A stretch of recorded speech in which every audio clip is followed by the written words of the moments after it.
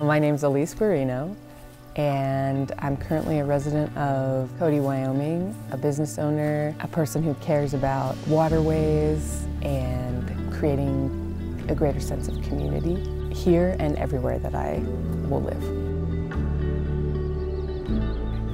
For me, the mountain forest environment is and has been this endless treasure trove for my curiosity and a place where I can be inspired and discover new things.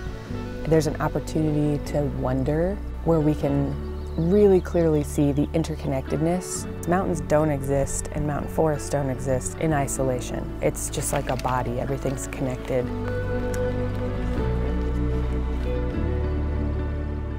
I've always been really interested in plants. Definitely when I started spending extended periods of time, 2 weeks plus, 30 days, walking around in the mountains, I just observed a lot of plants, and there were just constantly plants that I didn't know what they were, but I could see that animals were eating them. Or I'd be with someone who'd be like, oh, this is this, and they would eat something.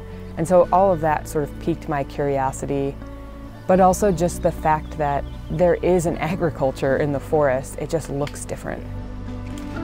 I think one of the coolest things about a mountain forest ecosystem is that it teaches me how to be part of something bigger than myself.